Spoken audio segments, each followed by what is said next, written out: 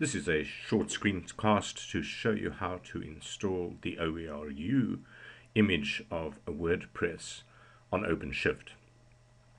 Once you've created your own account on OpenShift by Red Hat, you should log into the applications page. Make sure you click on the applications tab, and you'll see a page which looks something like this.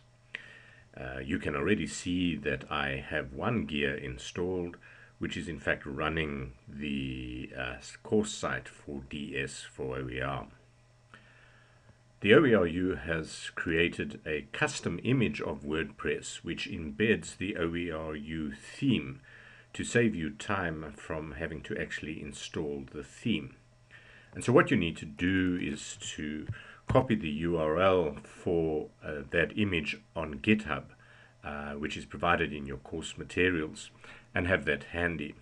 So to install WordPress, it's as easy as clicking on the Add Application button, and we'll wait for the next page to appear, and there are a number of applications which you can install.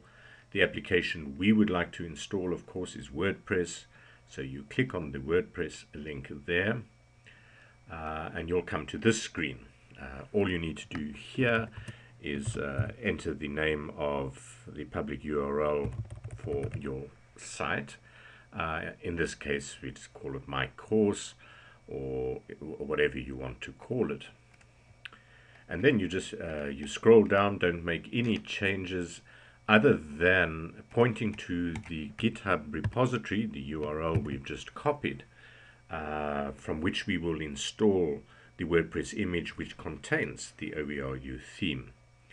So all you need to do at this point is scroll down and then hit the Create Application button. So this will take a few minutes, so just wait patiently until the next screen pops up, which will give you the passwords for your database access on the site, which you shouldn't necessarily need to use, but we advise that you write that down.